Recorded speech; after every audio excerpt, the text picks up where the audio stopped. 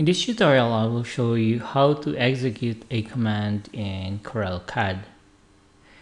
In CorelCAD, there are three ways how to execute a command, okay?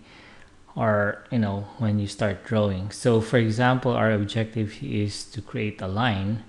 So there are three ways how to create a line. So number one is you can go to the menu and click on draw, because it's a drawing tool, and then you can click on line. Okay, so when you click on line, in the command line, now it's asking for specify start point. So I'm going to click on my graphics area on my first point. Okay, now it's asking for the second point. So the second point or next point. Okay, I'm just going to turn off ortho here. Okay, and then C for close. So you just notice I just type in C here to close. So that's another way to execute the command, is to type it in the command line or command window. So that was the first one. Now the second one is by using the icon here.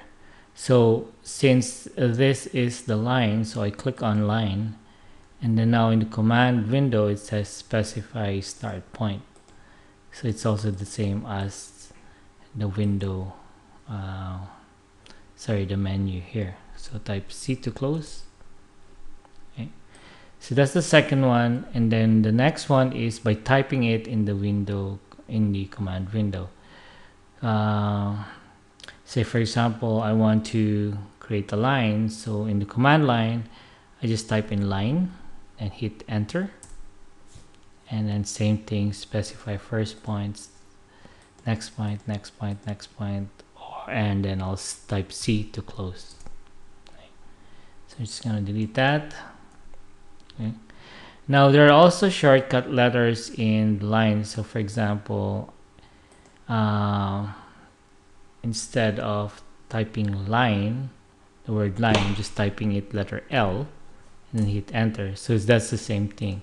It's going to be the line tool. Okay. So those are the three ways how to execute a command in CorelCAD. So make sure when you're clicking on to a line, an icon here, or you're choosing it from the menu, make sure to make it a habit to look at the command window, because it's going to ask for something. Say for example here, click on line. Now it's asking for specify start point. Another thing I like in the interface here is that the next command will be always highlighted or bolded. Like for example here, see this specify start point is bolded, which is really good for visibility.